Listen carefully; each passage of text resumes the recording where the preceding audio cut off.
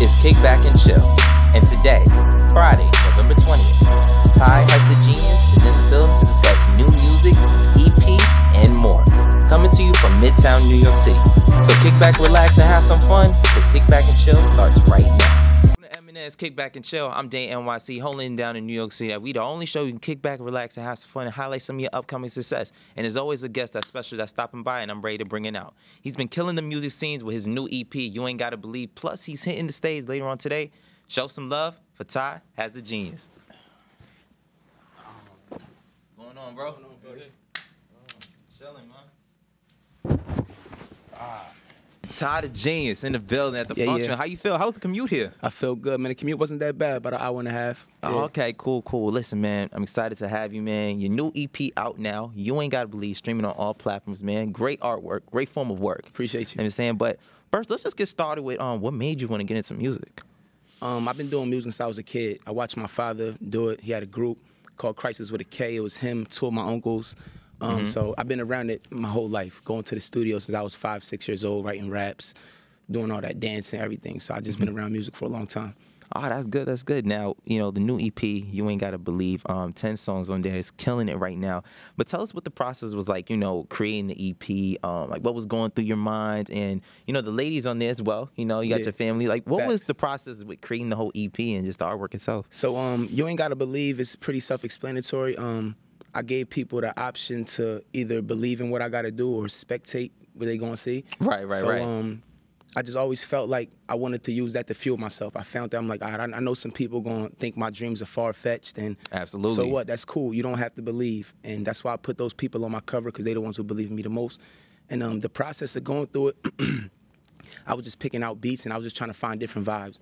I wanted to show my versatility, so that was like my biggest thing.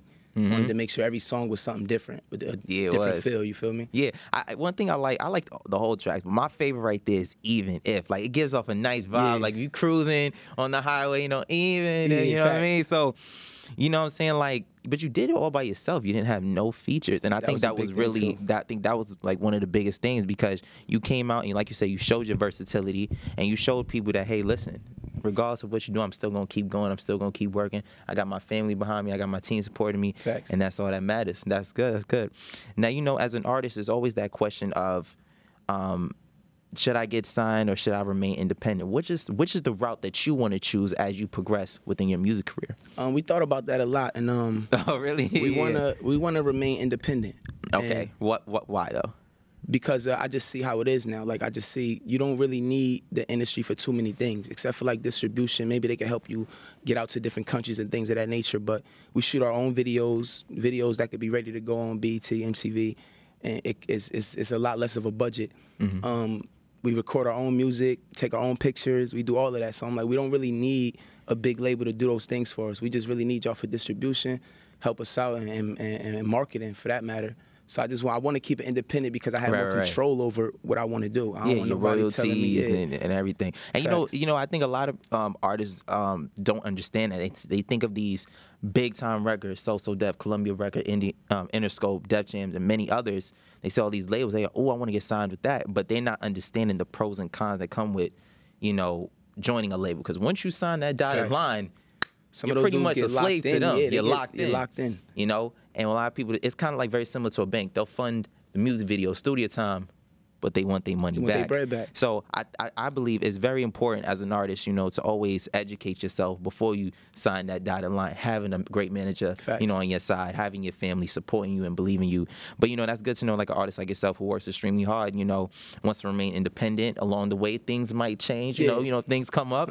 And at some point, you know, you'll continue to figure out, you know, like, if this is the route you want to continue to go, because you never know things that could pop up. Absolutely. You know? Now, with the new EP and along with many other singles that you've had, I'm pretty sure you performed at, like, multiple venues, you know, before COVID, because, you know, COVID put everything at a standstill. But tell us about the first venue you ever performed. What was going through your mind? What was the experience like, and how was it? I don't mean to put you on the spot like that. I ever performed, I was younger, but speaking to the last 2 years of me like going in, it's around when I first came home. A couple of my guys took me out. I performed with with my hula gang bros.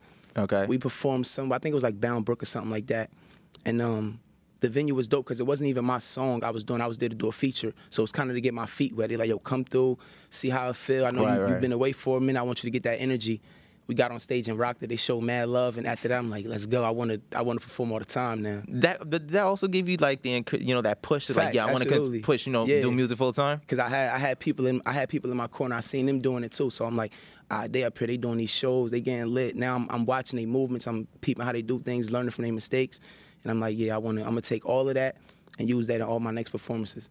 That's good, man. I'm loving it. Man, this dude got a dope-ass story, man. That's good. I'm happy for you, man. Good luck, bro. Now, what would you say is, like, some of the challenges you probably face when, creating the records, the EPs and so much more as an artist, unsigned artist out here in this game? Creating, I have certain things that's harder for me to do when it comes to writing music.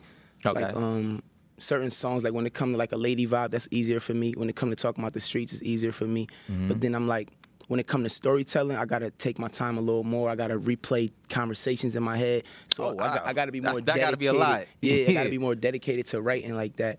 So those are like the biggest problems I faced. And as far as like finding beats, I wanted to make sure every beat stood out and matched the vibe, because that's usually how I write. I listen to the beat, and the beat will tell me where I want to go. So yeah, absolutely. And I think what the audience needs to understand, like your fans and everybody needs to understand, like when you're finished, when you submit a record for distribution, whether it's an EP, album, just a single, whatever, you listen to this song countless numbers of times. Hella times. To us, it's like, oh, this is fire. Yo, I want to listen to it, man. Like when I've heard your EP, You Ain't Gotta Believe. To me, I'm like, oh, even if it's hard, don't even trip. The whole thing. But it's like, too, you listen to that multiple times. Tell me, what is your reaction like when you see all the stories and people tagging you and they bumping your song when they cruising to work or going out and about? Like, how you be feeling, man? It's love. It feel good, man, because that's what I do it for. I want to be relatable. Absolutely, I want people to put on a song and be like, damn, this is my mood right now. Let me play this. And they tag me, and I'm like, damn, I just made somebody's day. So that shit feel good. Yeah, that's good. That's good, bro.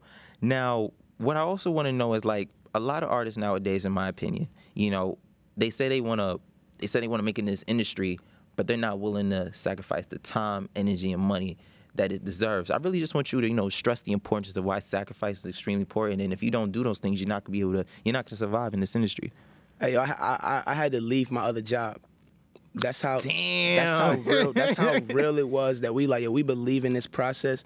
And of course we had a game plan too, because now I started my own business, me and my cousin. So now we doing our merch. We just got our store passed inspection. So we got a lot of good things going on. Black business, clap yourself too, bro. Yeah. Facts.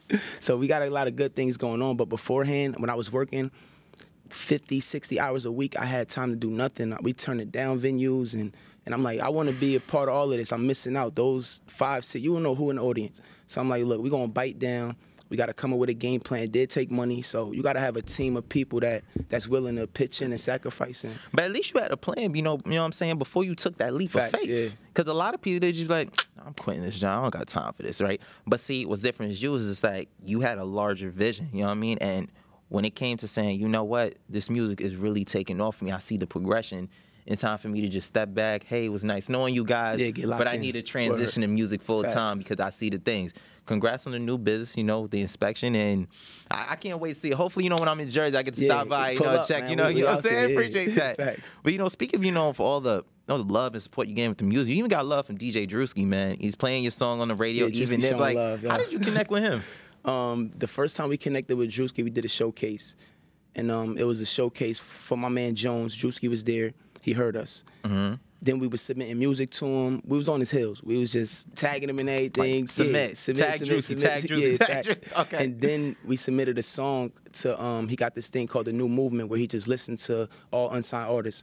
We sent the song. He was feeling, they had a discussion about the song. And from there, it just kind of took off. Like, now he knew my name. I was popping up the venues he was at. He see me. I'm making sure he see my face, hearing my music. After that, he was like, yo, come through. We had to sit down. He liked Even If. He even connected me with the with the producer who made the beat. I didn't even know the producer. I just bought the beat, and we started rocking with it. He like, I know this guy. Did he hear the trunk? He called him FaceTime. I'm like, yeah, let's go. Yeah. But you see, you mentioned something interesting, how you wanted to, you made sure that Drewski saw your face. He heard your music. That's great use of marketing, because after a while, videos come into play, word of mouth. Facts. Yo, I know this kid named TyHasTheGenius, man. He's really good. New EP's out now.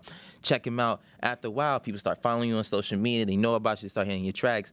So it's kind of like all the connections were happening and within one venue. And it's crazy to say you say you had to leave your job and transition. Like, that's crazy. You know what I'm saying? Because you just left and it was kind of like, I'm sorry, but hey, at least I had a plan and I took that leap of faith and I did it. You know, so that's amazing, and I wish I really love the fact that you're really doing your thing. But outside of music, is there any hobbies that you get yourself into? Like, is there anything that really keeps you going outside of music when you just been like, yo, I need to take a break and do my thing? Being around the family, I love going around my family, laughing, joking, chilling with them.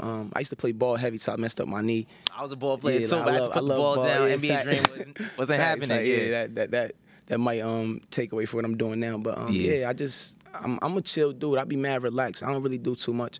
I breathe, so I like to be around people who I've been with and just enjoy their company. I like seeing them happy, you feel me? So. All right, cool, man. Well, listen, I got TyHasTheGenius still in the building, and he will be performing later on throughout the show. So keep it locked and stay tuned. Let's go.